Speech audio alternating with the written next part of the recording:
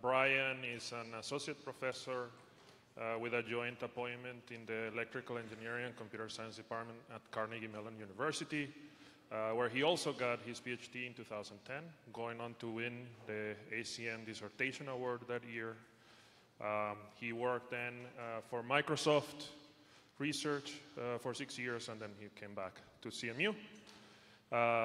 He's received numerous awards and accolades, so I'll just mention a few. He's been listed in the 30 under 30 science list from Forbes.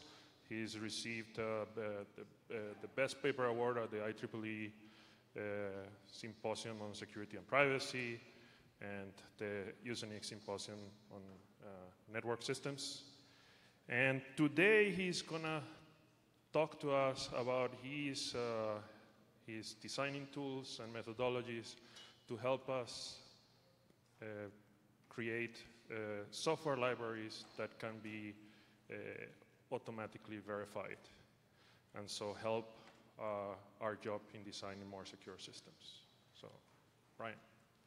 Thank you. And my name is Bryan Parno, and I'd like to thank all of the organizers for asking me to come out and talk to you today about some of the work we've been doing on formally verifying the security of critical software, particularly cryptographic software.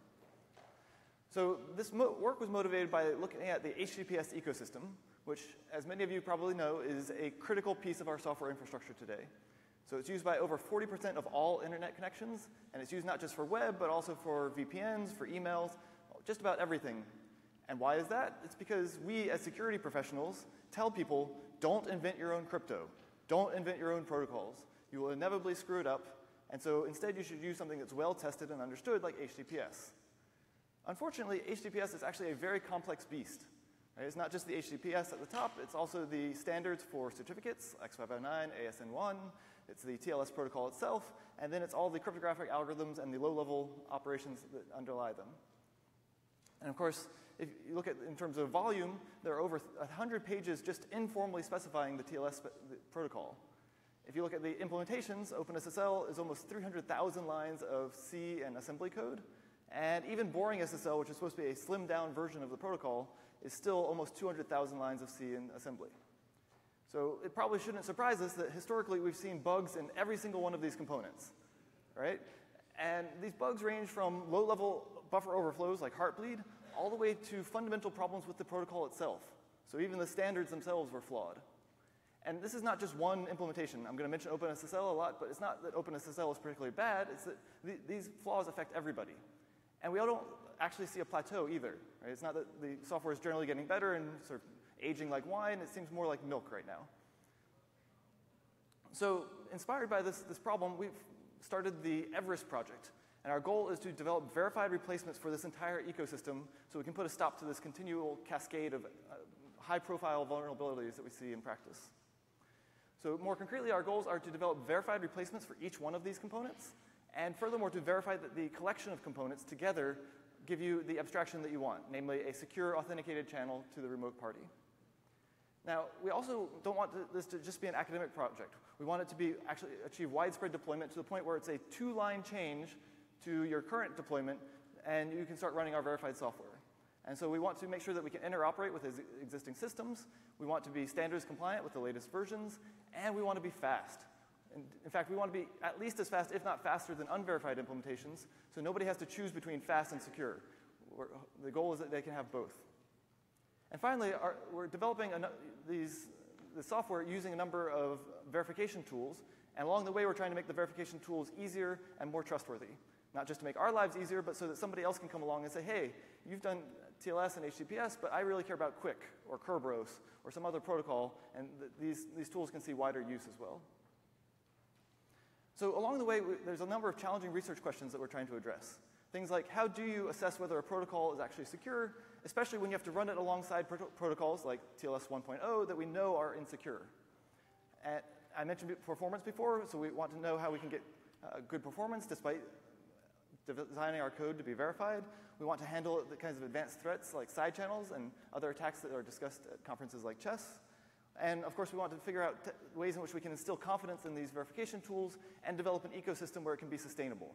Right? So if we finish the project and then wander off, we want other people to be able pick up these tools and keep moving forward with them rather than having code that just bit rots on the side. So this is a very large-scale effort, primarily spread between different Microsoft research labs, INRIA in Paris, and now Carnegie Mellon as well. And it's still an ongoing effort. We're partway through. And if this is an area that interests you, you're more than welcome to join in. So this gives you some sense of how far we've gone. We've devoted a lot of attention to cryptographic software and to the TLS protocol, as well as the parsing and handling of X509 and ASN1. We are still working our way up the stack to the point where we'll address HTTPS itself. Along the way, we've generated all kinds of academic publications, which is nice. We've also had a number of spin-offs. So we've had some work on QUIC, which is a related protocol that came out of Google.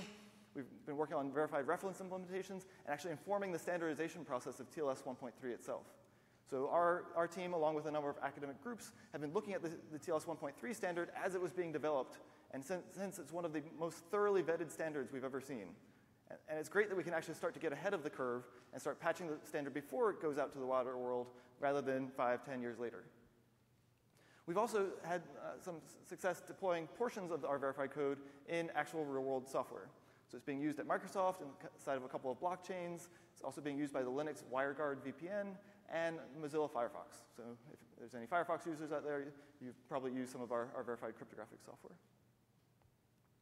So today I'd like to focus on one portion of this overall project, and namely on Evercrypt, which is our verified cryptographic provider. Some of you may be asking, why verified cryptographic software, particularly things like AES, right? It seems like it can't be that hard to get right. You run some test vectors. If it comes out the way you expect, everything should be good.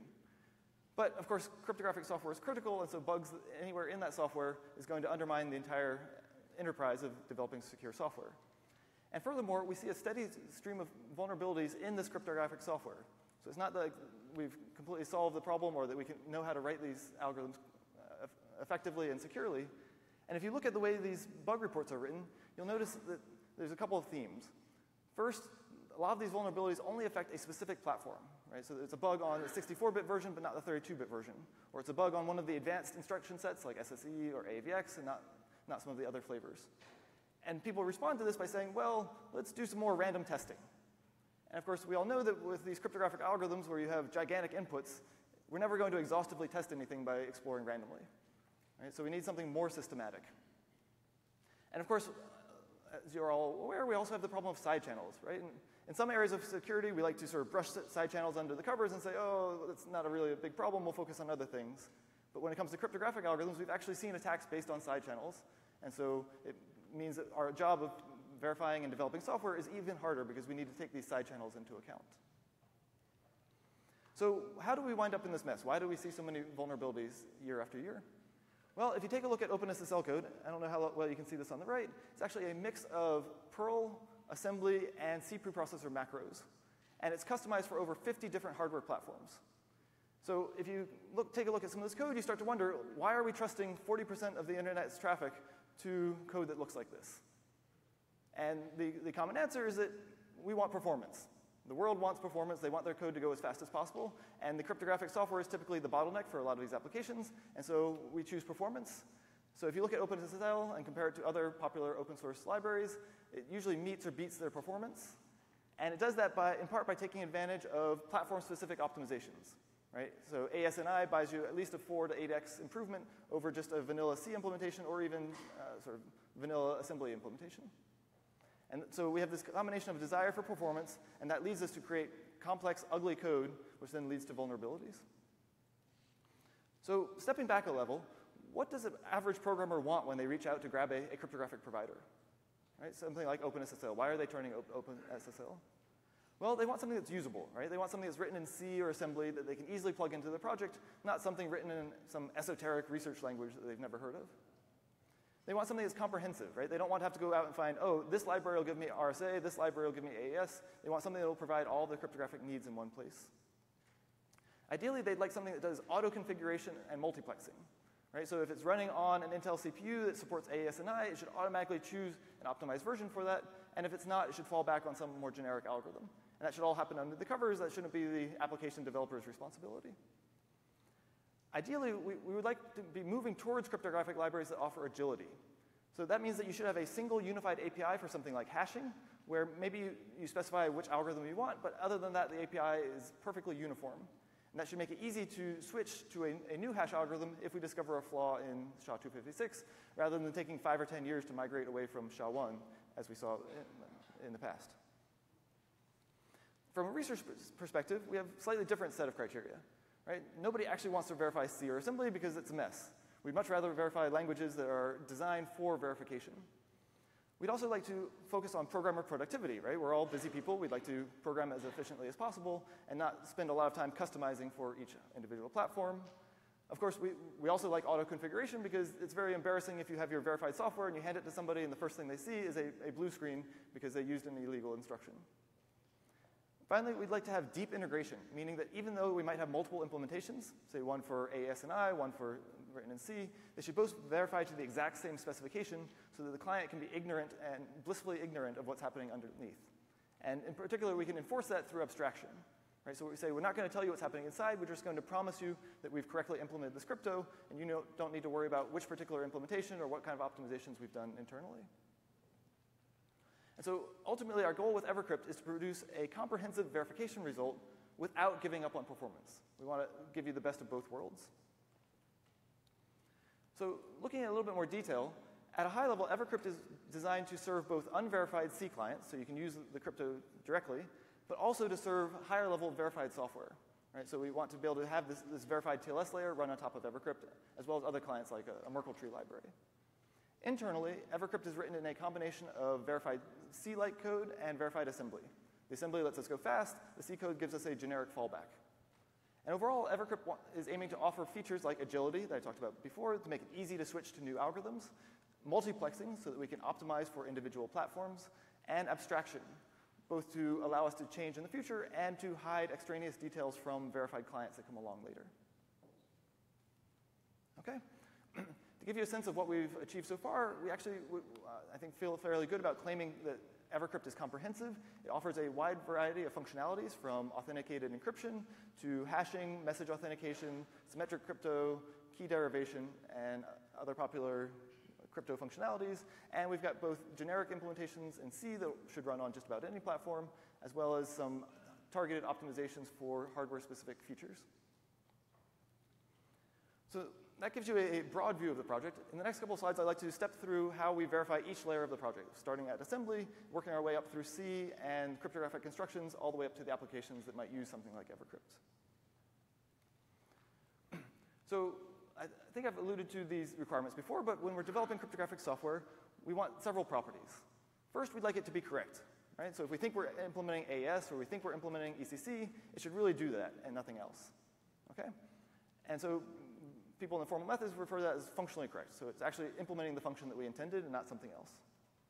We'd also like it to be secure, and in that case, what I mean is that it follows the intended control flow, and it does not inadvertently leak information about our secrets, say through timing or through leaving state lying around after the program finishes executing. And finally, we want it to be fast. We want it to be able to take advantage of both platform agnostic and platform-specific optimizations. Historically, it's been difficult to meet both, or to meet all three of these requirements, and so we've wound up with implementations that are either fast but unverified, like OpenSSL, or verified but slow. So there's been a number of verification experts in the academic community, and many of them have had to give up on performance in order to get the verification results to go through. So just as an example, if we look at SHA-256, there's been a couple of efforts to verify the correctness of code, some of it even taken from OpenSSL, but typically it's taken some of these slower variants of OpenSSL. And so the result has been something that leaves us with a substantial performance gap compared to unverified code. And historically, the world cares more about performance than they do about speed, than about the security of their software, particularly when you're talking about 2 to 5 to 10x overheads. If you look at how OpenSSL is achieving this speed, start to dig into the details, you'll notice that it's actually mixing assembly and Perl, and it's building up a giant string inside of Perl representing the assembly code. That lets it emit things like both based on the Perl variables, and then it also embeds C preprocessor macros to customize based on which platform you're running on. So in this case, for a particular variety of ARM, it's going to emit some instructions, in other cases it won't. It also uses some macros to specialize the code. So in the 15th round of this particular algorithm, it's going to have some instructions, and in the other rounds, it won't omit those instructions. Okay, there's more complexity. So it uses a Perl for loop in order to do loop unrolling. Right? So it's much more succinct to write it as a for loop, but the actual omitted instructions are going to be unrolled so that you can save a register. Furthermore, it's going to assign register names based on Perl variables, and then it's going to use some Perl tricks to shuffle the names of those variables so that you can avoid extra moves during the SHA algorithm. Okay, so these are all fancy tricks. They also do some things where they actually take this string that's emitted by Perl and interpret it with another Perl function in order to do some mathematical operations inside. So this is not the kind of thing that's designed to make you feel warm and fuzzy about the security of the software. I'm actually amazed that they get this code right, and I have a great deal of respect for the people who develop the software this way, but I think their lives are very hard. And the result is something that looks like this. Right? So if you are the developer of this software, maybe you have some chance of understanding it. But for most of the rest of us, it's actually very hard to look at this and convince yourself even what algorithm it's implementing, let alone that it's correct, or to debug it, or to ultimately prove that it's doing the correct thing. So we developed a tool called Veil that's designed to give you a firmer foundation with designing code like this. In particular, the goal is to give you a flexible framework that can target multiple architectures and that can prove that the software is correct and secure without giving up on performance. So how do we do that? Veil supports flexible syntax that allows you to adapt the tool to different platforms. So the tool itself is agnostic to what platform it is, and so you can target it at any platform you choose.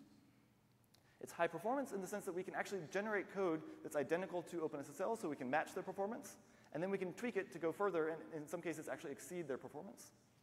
And finally, it's high assurance because we can actually generate formal proofs about all the code that we're writing in Veil and check that they're actually correct using a machine to do the checking for us. So let me give you some examples of constructs in the Veil language.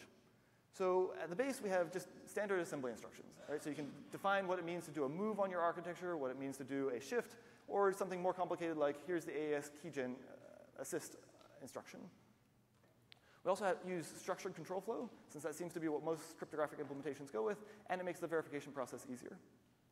And finally, we have optimization constructs that allow us to play some of the same tricks that OpenSSL was doing, but in a more principled way. So let's take a look at one of those examples. So we have the notion of an inline if statement, and this is an if statement that's evaluated not at execution time, but while we're actually generating the code, while we're actually emitting the assembly code that will then be assembled into the executable.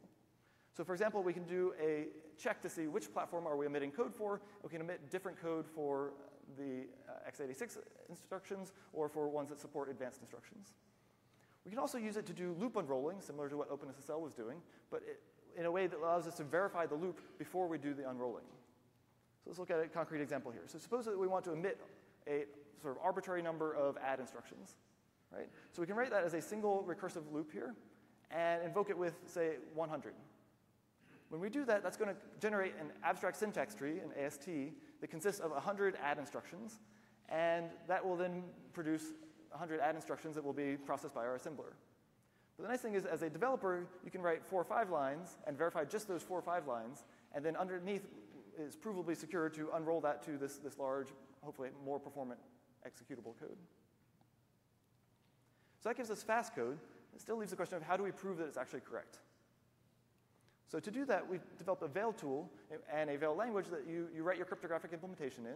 It should look fairly familiar to standard assembly programming. And the tool is going to produce an AST representing the program, and it's going to automatically produce a number of lemmas about properties of that program. The programmer will also handwrite some lemmas to help the verification tool with some of the hard bits, and we're going to feed that into a proof assistant along with a specification of the cryptographic algorithm. So we'll say, here's a succinct description of what it means to compute SHA. Please check that this AST actually computes SHA. And the proof assistant is going to answer us and either say yes or no. And the assistant that we're using is sound, meaning that it will never accept a program that is incorrect, but it's incomplete, and that's why we have to provide these extra lemmas to help it along so that it can see that our hopefully correct code is actually correct. Of course, to prove that our implementation is correct, we have to have some semantics for the machine we're going to run on. Right? We have to know what it means to do an add instruction on this particular architecture, and so we have to develop semantics for the architectures that we're targeting and then feed that into the proof assistant as well. The actual verifier that we're using at present is called F-star. It's a functional language that looks kind of like ML, but enriched to provide general proofs. It's based on the Z3 solver, so a lot of it's automated and is able to see a lot of the low-level proof steps automatically, and so we help it with the higher-level proof steps. We also have a backend for Daphne, which is a verification language targeted more at C# or Java developers, and in theory we could target other backends as well, like Coq or Isabelle. So once we've verified our program and the verifier has signed off, we have a trusted printer that's going to print the actual assembly code, and then a assembler, either something from the GNU toolchain or something from the Microsoft toolchain, can process that and produce the executable we're going to run. At a high level, we can divide this into various levels of trust, right? So we carefully design the system so that we don't actually trust the veil tool. So the tool itself and the code and the lemmas that the programmers write are all untrusted. If there's a bug anywhere in there, it'll be found when we feed it into the verifier. Of course, we have to trust that we got the semantics of the platform right. So if we say that when you do an add instruction, it actually does subtraction, then obviously when you actually execute the program, we're going to get a different result. We have to trust the cryptographic specification, right? So we have to trust that we correctly took the RFC for SHA and translate that into something machine readable, and we trust the assembly printer. But overall, the trusted computing base is relatively small and can be used to verify arbitrary amounts of cryptographic code on top of it. Okay, so when I say that we're verifying software, that often sounds somewhat esoteric. It sounds like something that monks do in some exotic village and not something that anybody would do in their sort of day-to-day life. And so I think it helps to demystify the process if I show you a small example here. So this is the language Daphne that I mentioned earlier. It's designed to look kind of like C# or Java, and I'm using it because it's nice for demo purposes, but the experience of verifying assembly looks fairly similar as well. So here, hopefully you can see that we've got a small procedure where we're hoping to duplicate an array. Right? We're taking an array of integers and a length, and we're going to copy it over. Right? It's pretty straightforward. So just like in Java or C#, we're going to start by allocating an output. I seem to have. So we're going to say that we return an output array of integers. And we're going to allocate that output array new int length.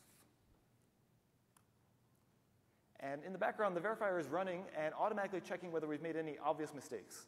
So you can see here it's highlighted the fact that we might have just tried to allocate an array using a negative value. Right? Length is an int, and so this is clearly an illegal operation and might result in undefined behavior.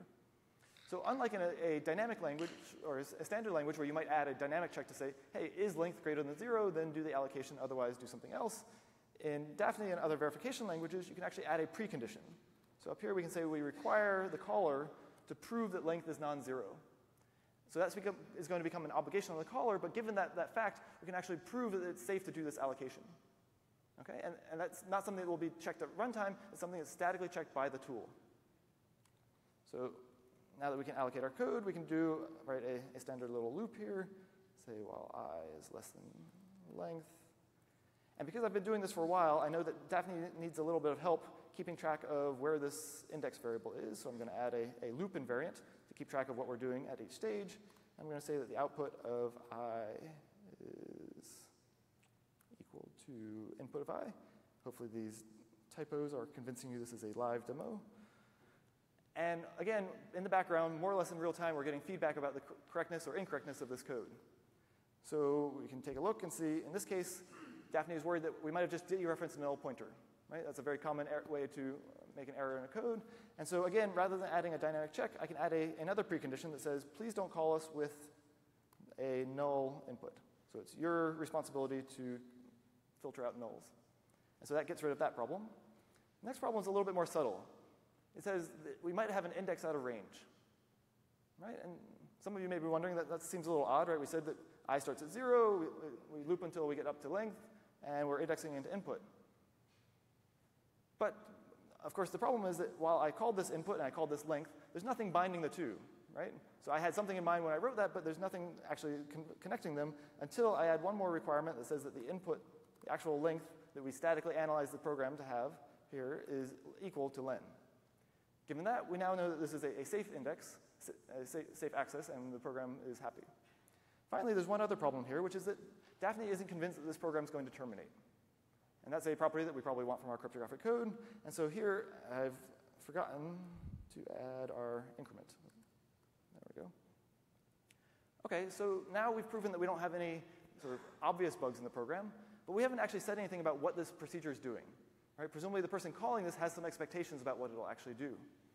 And to provide those properties, we need to add an ensures clause to say, here's what we're going to return, here's the properties of what we're returning. So in this case, we want to ensure that the output array, is equal to the input array. All right? And unfortunately, Daphne can't see that that's true. And this is a case illustrating the incompleteness of the tool. So this is perfectly correct software, but Daphne can't see that on its own. And so we have to give it one more little bit of help here, which is to add one more invariant that tells it what we've been doing in this loop at each iteration. So I'm going to say that for all j that are between 0 and the value that we're about to do, then we've correctly done the copy. All right, so we're kind of keeping track of our progress through the course of this loop. This invariant is untrusted, so Daphne will verify that it's true when we get to the while loop. It'll then verify that the loop preserves that invariant, and then it'll attempt to use that invariant to prove the post condition. And in this case, it goes through. Okay, so hopefully this gives you some sense of what it's like to develop verified software. You're writing software kind of like you normally would, except that you, as you go along, are adding pre and post conditions to either prove that you are not making mistakes or to provide properties to the caller so that you can ultimately prove some high-level property like I've computed RSA correctly. Okay? All right. So back to our regular program here. All right, so hopefully that gives you a sense of how we're proving that our software is correct. But correctness is not quite the same as security. Right? For security, we want to talk about information leakage.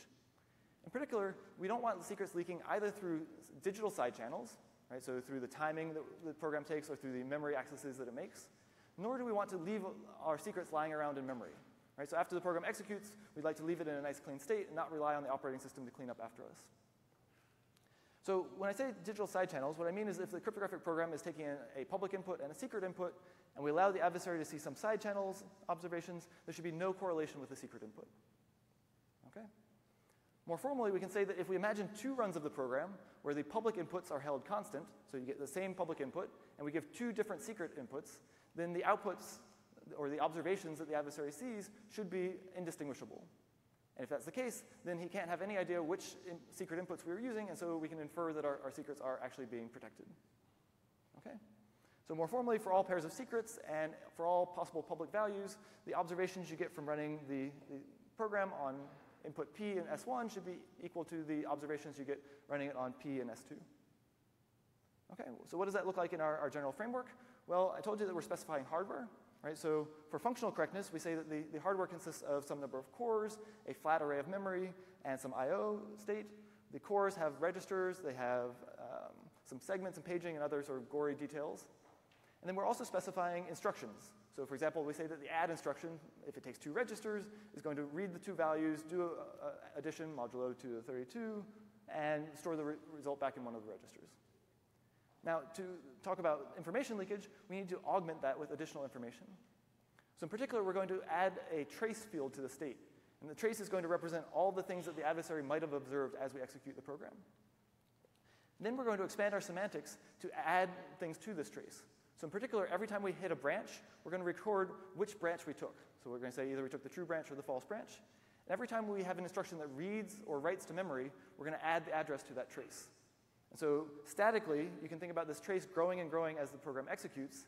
And what we have to prove is that that trace is independent of the secrets that the program might be processing. So in particular, we're going to take this hardware specification, and we want to prove that we meet this non-interference leakage specification that I showed you earlier. And we want to do that for the cryptographic code that we've developed. And of course, we're going to develop a whole bunch of cryptographic code. And that starts to sound a little bit painful, right? We're going to have to do this complicated non-interference proof for every cryptographic algorithm we develop. And we're lazy people, so instead of doing that, we developed a verified leakage analysis.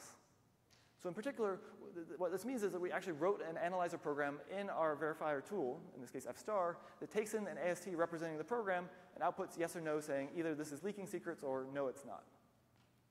We then write a proof that this analyzer is sound, and that proof is proven correct against the leakage specification that I showed you earlier. So given that proof, we can trust the output of the analyzer and say, if it says it's sound, then we're in good shape. The proof effort is one time, because once we've proven the verifier correct, we can run it over multiple instances of different cryptographic algorithms. And the specification is trusted, but it's very succinct. So it sort of fit on one slide in math, and it's not too much worse when we make it mechanically verified. So now that we've got this verified leakage analysis, we can run all of our different cryptographic algorithms through it and amortize the effort we put into that one-time proof. Now, when you're doing this kind of leakage analysis, historically there's been a major challenge around aliasing. Right? So if I show you this program that's storing a 0 to the address held in RBX, and then later we're reading from the address stored in RBX and sticking it into RCX, I might insert an additional store here that's going to the value in RAX. Okay? So then if I ask you what value does RCX have, does it have a 0 or does it have 10, the only way you can answer that is if you know whether RBX and RAX are aliased, if they overlap. Right? Okay?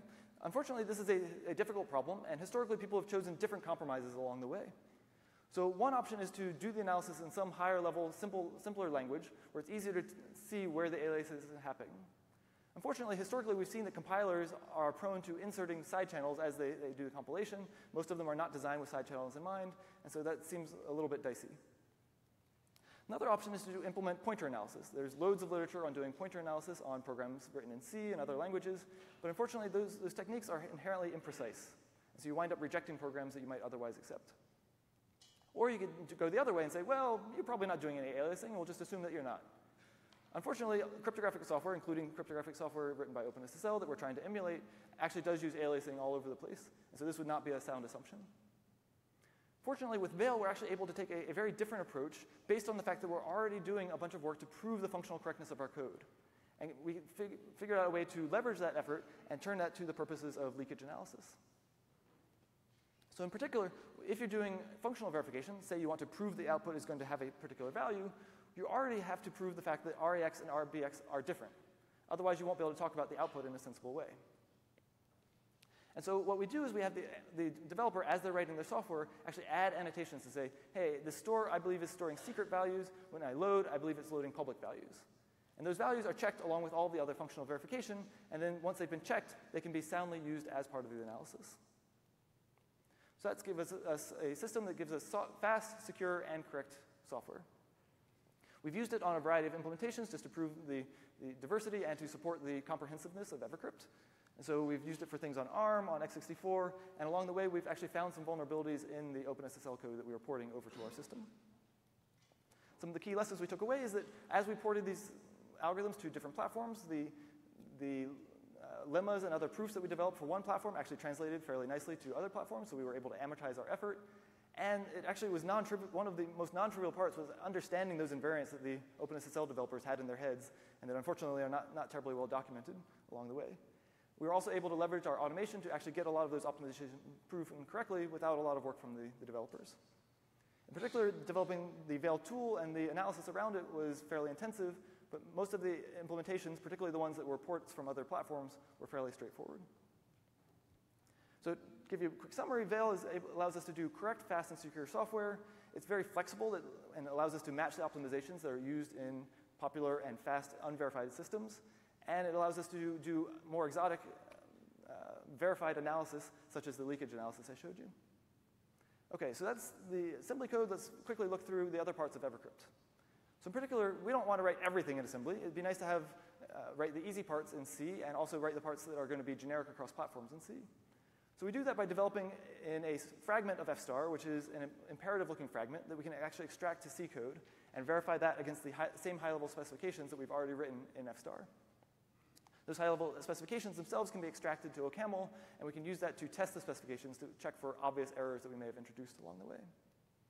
So for example, you might write SHA looking something like this. If you squint a little, if you've done some functional programming before, this shouldn't look too unfamiliar. Right? We're computing some bitwise operation on X, Y, and Z, and we're pulling values out of the hash. And each one of these lines corresponds pretty directly to the C code that gets emitted on the other side. Of course, this raises a lot of problems. If we're interoperating between C and assembly, they have different memory models about how they think about memory. They have different calling conventions when you're calling from assembly into, or from C into assembly based on what platform, what OS, what compiler you're using. And of course, there's different ways of reasoning about side channels. So you can see our paper, there's various solutions to that resolve this tension and allow us to soundly interoperate between these two pieces. So of course, that tells you, how we're writing low-level cryptographic primitives, but ultimately we want to assemble these into cryptographic constructions. right? So we want to verify, and so let me give you a flavor of what we're doing, taking from the TLS record layer. So here, we're going to be verifying the property of stream encryption, and so we need to have a formal definition for what that means. Hopefully everybody remembers that says that we're going to take some plaintext message, we're going to fragment it into pieces that will fit into network packets. Each of those fragments will be encrypted, we'll send the ciphertext over, the other side is going to decrypt and reassemble some prefix of that message, right? Because some messages may be lost or may not have arrived yet. The property we would like is that we'd like to model this as some ideal log, right? So when you do encryption, we stick the plaintext into the log, we randomly sample the ciphertext, and that's what actually gets sent on the wire. And then decryption just consists of looking in the table and finding one of those values and returning that to the caller. And so what does it mean for it to be secure? It means that an adversary should not be able to distinguish between the real and the ideal except for some negligible bound. Okay? But of course, the implementation we have in practice is much more complex, right? We've got PRFs, we've got one-time max, we've got all these different packets being fragmented, and it's a very hairy piece of code. And yet we want to verify it against that high-level simple description. So the way we do that is that we assume that we have a block cipher, and we model it as a PRF, and we formally specify what that means. And then we go through a number of steps to prove that we actually meet that high-level cryptographic-based definition. We prove functional correctness. We actually prove the cryptographic soundness of the implementation itself in a way that looks very similar to a standard cryptographic proof, except that it's about the implementation rather than about a paper description of the system. And this involves not just the kinds of proofs I've showed you earlier, but also proofs about memory safety, proofs about injectivity of the way in which we handle messages, all kinds of intermediate theorems that we have to prove in order to get these high-level properties. One of the nice things that comes out of this is that we can actually get very concrete bounds. So for particular implementations, we can tell you, here's the exact formula for the adversary's advantage for this particular construction for the code that's actually going to execute. So we can say for this implementation, here's exactly when you need to start, say, rekeying your connection. So it's only safe up to this number of messages. So we need to, once we're given all these cryptographic constructions, we need to stitch it together in a way that's going to offer a clean, agile interface to people who are developing software on top of it. So how do we do that? One way is through abstraction. So when you're using these automated tools, one of the banes of your existence is too much information, right? Automation does really well when you give it the correct information. If you give it too much, everything bogs down and development gets rather miserable. So we actually wind up abstracting not just the implementations, but even the specifications themselves. Right? So at a high level, the caller only cares that, say, I implemented a compression function, doesn't care about all the details of exactly how SHA is going to operate. And so we abstract at that level. We also use generic programming all over the place. So I showed you this example of compress earlier that takes in an algorithm and has state that's defined based on that algorithm. Unfortunately, that's not something you can easily extract to C. Why not? Because the internal state of the SHA function actually depends on which algorithm you're doing. Right? So some SHA algorithms, you have 32-bit state. Other algorithms, you have 64-bit state. Right? And so in C, you could, in theory, do that via a union. But that's going to be kind of ugly code, and it's not going to be very efficient. So instead, what we do is we rely on partial evaluation. So before we emit code, we actually evaluate it for individual algorithms and produce code that's customized for each one of those. And that way, we have code that's efficient and can be extracted to sort of idiomatic-looking C. Finally, internally, we actually do a variety of multiplexing steps so that we can choose between an optimized implementation done in Veil and the generic version in C. And that choice can be based both on static configuration, so you can statically choose and say, I don't want to use assembly, maybe because you're doing testing. And we can do dynamic discovery of CPU features using things like CPU ID. Fortunately, despite all the complexity happening underneath, we actually have a single agile specification that we export to clients. So all of the cryptographic code, whether it's written in C or assembly or a mix of the two, is verified against the same exact specification. And so the caller knows that byte for byte, the output is going to be exactly the same, and so they don't have to care about what's happening internally. So let's very briefly touch on what we can do with software written this way. So we've developed a number of higher-level constructs, things like HMAC, HKDF, Merkle trees, a portion of the QUIC specification that does transport encryption. And the nice thing about this is that each one of these can in turn offer an agile, abstracted interface to their clients in turn. And so the Merkle trees, for example, can be instantiated with any hash function that we've implemented, and it's a single line change to say, I want to do SHA-2 or I want to do SHA-3. And the entire Merkle tree implementation still continues to function. So the actual Merkle tree implementation is an optimized version that's designed to be incrementally constructed. So you only have to do, on average, one hash computation to extend the tree. And we're keeping a whole bunch of the recent nodes in memory so that we can be even faster. despite this additional complexity for performance reasons, we can actually prove that it's implementing a Merkle tree and give a cryptographic proof showing that if you find a collision on a Merkle tree, we can reduce that to a collision on the underlying hash function, which is exactly the property you'd like to have. And this is a non-trivial property, right? So there was the Bitcoin implementation of Merkle trees like this actually had a flaw that was in the implementation for about 3 years before anybody noticed. So I've talked a lot about performance. I'd like to give you some more sort of specifics about what that means. But the high-level takeaway is that Evercrypt is able to match or exceed the performance of the best implementations out there, either ones that are verified or unverified. And so as an example, here's some performance for SHA-256. The first 2 bars are comparing OpenSSL and Evercrypt's portable implementations. Right, these are ones that will run on any platform. And here they're fairly close. But if we get to the point where we're targeting individual platforms, you can see that we're at exactly parity with OpenSSL across all these different sizes. A similar story holds for authenticated encryption.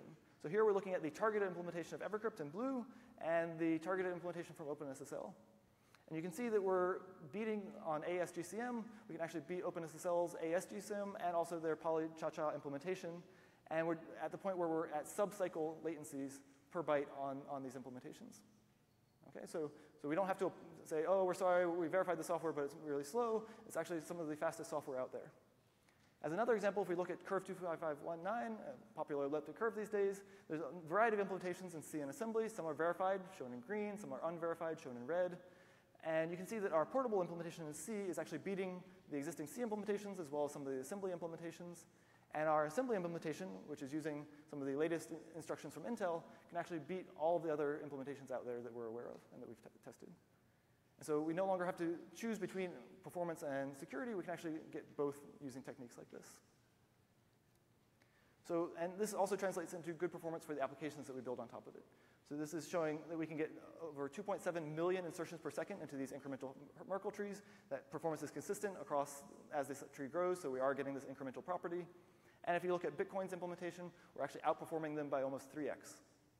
Okay, so again, this is not just some micro benchmarks, it's actually translating into real-world performance at the application level.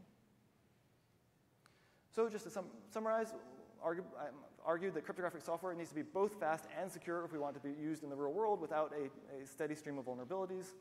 We've developed a number of new tools and techniques that allow us to make this, realize this desire in practice.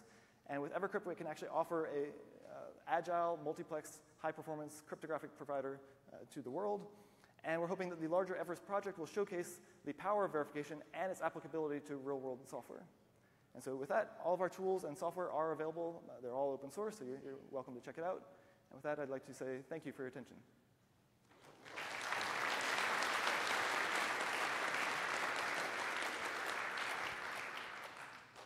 There is time for questions. So do you expect that your implementation, so for example, on curve 25519, will stay the fastest practical implementation? Yeah, so that's a good question. And no, I don't, because I think all these algorithms people are innovating and improving all the time. So I think the important thing is not so much that, if you take a snapshot at any given moment, that, at the moment we happen to be the fastest, but I don't think that's the important part. I think the important part is that we've shown that these tools are able to adapt and pick up these clever constructions. And so that's the place where we want to be, right? We want to be in a place where you can take these clever tricks that people are developing either academically or out in OpenSSL world, port them into something that's verified and prove that they actually got it right. So, I mean, wouldn't it make sense to be able to take the output of, the output assembly language for something like an algebraic program like curve 25519 and just prove the output result? Yeah, so one option would be to take the assembly that OpenSSL emits and say, okay, there's 20,000 instructions here, we're going to just verify it in one shot. We found that as a developer, it's much more pleasant to develop it in a modular fashion to verify, say, the loop before it gets unrolled rather than after. And that seems to be, at least in our experience, a friendlier, more scalable way of doing the verification. Okay, thank you. Sure. Thank you. So very nice talk, thank you. I was wondering, when you're verifying the correctness of the assembly programs, you need to have a specification somewhere of the semantics of each assembly instruction that is being used. Yes. And there's, well, lots of them, and some of them are really, really complex. So I was wondering, where do they come from? Are you sharing that code base with other projects, or are you handwriting all of those semantics? Or yeah, it's a great question. Like, I mean, if you look at the Intel manuals, they stack up at least this high. Fortunately, what we found is that we don't actually need that many assembly instructions for the kind of cryptographic software we're doing. So we've actually only specified something on the order of 50 or 60 assembly instructions, and that covers about all the algorithms I showed you. And over time, we gradually expand that as needed. And we're able to do that in part because if you look at something like XOR, right, Intel specifies, I think, 22 different flavors of XOR. We specify one. And so we just say you can't use the other 21 varieties, and that's enough to make progress. In terms of complexity, yes, some of the instructions get complex, but we are able to avoid some of that complexity, again, by avoiding some of just saying, okay, you're going to use the instruction in this particular way, or by we're able to write some of the properties in a more functional style, so that gets us some benefits as well. But so far, at least all of our specifications have been handwritten. There have been some projects at, say, ARM, about releasing their own mechanical specifications, and I'd be more than happy to use those. They just weren't available when we started the project. Similarly, I think some folks at UIUC just released a massive specification for x64, and I think that is also an awesome project, and we would be more than happy to validate our specifications against theirs and eventually start using those specifications as well. I think that's to the extent that the whole world can start agreeing on verification or specifications for the hardware and all start testing and contributing back, I think that's a good place to be. Thank you. Hey, thank you for your talk. This is very interesting. It's a very clever approach to taking this input from this tool and rendering assembler and assembling it with standardized tools. Do you also take a step of verifying the binary machine code that was generated by the tools to make sure the tool actually generated what you intended? Yeah, it's a good question. So right now we're trusting the assembler to correctly emit machine code. We have not yet taken that extra step to say, let's specify how to interpret the machine code and check that back against the original assembly. Partly because it's tedious, partly because the specification for what that's supposed to look like might not be that much smaller or simpler than the assembler. Right? So if you take a small, simpler assembler, what is it doing? It's basically looking at the assembly instruction and mapping that to a series of binary values. What is your specification going to look like? It's going to say, take this assembly version instruction, map it to binary value. So you might get some leverage because, again, as I said earlier, we don't have to include all the instructions. We could write an assembly that just targets ours. So you might get a little bit of leverage, but historically, I guess we're more concerned at higher layers. Okay, thank you. Sure. I actually expected you've already said it, but I didn't catch it. Are you compatible with OpenSSL at the source code level? I mean, can a client switch between Everest and OpenSSL? That's a great question. So to do that, we're working on creating an OpenSSL engine, which is their way of adding a plugin to the code. They just changed that recently, so we have somebody that's working on sort of trying to map their interface to our interface. I think we're always going to need some mapping like that because we've been trying to design our API to be a little bit more in a somewhat different fashion than OpenSSL chose to develop their API. But given that mapping, it should be straightforward to plug in. Thank you. Sure. Hi. You mentioned that you had also this tool that when you implement, say, a particular mode for authenticated encryption gives you also the bounds. I was wondering, what happens if you implement a scheme that is broken, like OCB2? Would you find a failure in the proof? Yeah, so with any of these implementations, what you typically find is if you implement a broken scheme or if you implement a broken implementation, then somewhere inevitably the verifier says, no, sorry, I'm not going to accept this program. And typically you react to that, as you saw with my demo, by saying, oh, okay, I must have screwed something up. Let me see if I can figure out how to convince the tool that I actually have something correct. I'll add more invariants, I'll add more preconditions. And if the tool still sits there and says, no, I'm not going to let this go through, eventually you start to think, okay, maybe there's a problem here. Actually, that's how, in the process of developing, say, the TLS layer, we actually discovered some vulnerabilities in the specification itself, because the proofs just wouldn't go through, and you sat there and stared at it long enough and you realized, oh, actually there is a flaw here. And the same thing would happen on the cryptographic side as well. Thank you. Hi, Bryan. Nice talk. Thank you very much for it. This is more of a nebulous question, so maybe there's no good answer. But you're sort of coming down from software into the processor and having to sort of deal with whatever semantics the processor provides. I wonder if there's any, excuse me, if there's any, I don't know, experience that you gain from that that gives insight into how we should be building processors. Yeah, it's a good question. So I think there's a couple things. I think one is that I really like this trend of, say, ARM exposing formal specifications for their API. Right? That saves me a ton of work. I don't have to go off and painfully interpret their English prose. And furthermore, those have been extensively validated in a way that we haven't done with our specifications. I think the second part is that right now, even those specifications that ARM is providing us with only talk about functional properties. Right? They say, here's what an add does. It takes two values, it adds them, and sticks it back in. Nobody has a formal specification, and very few have even an informal specification of what security properties you're supposed to have. Right? So when we're talking about non-interference, we start writing the specification of what observations the adversary is making. Right? That's based entirely on the sort of lore from the security world. Right? So we say, well, you shouldn't use divide because we all know that that's input sensitive.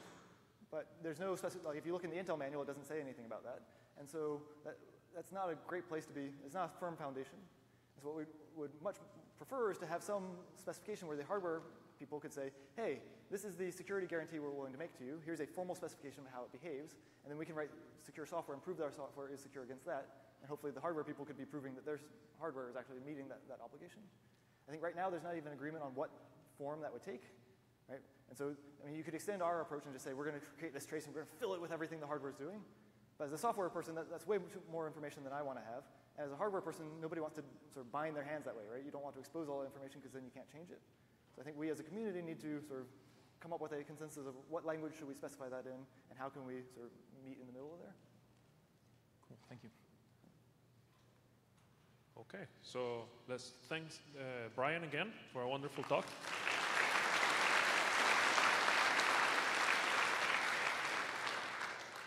And lunch is served.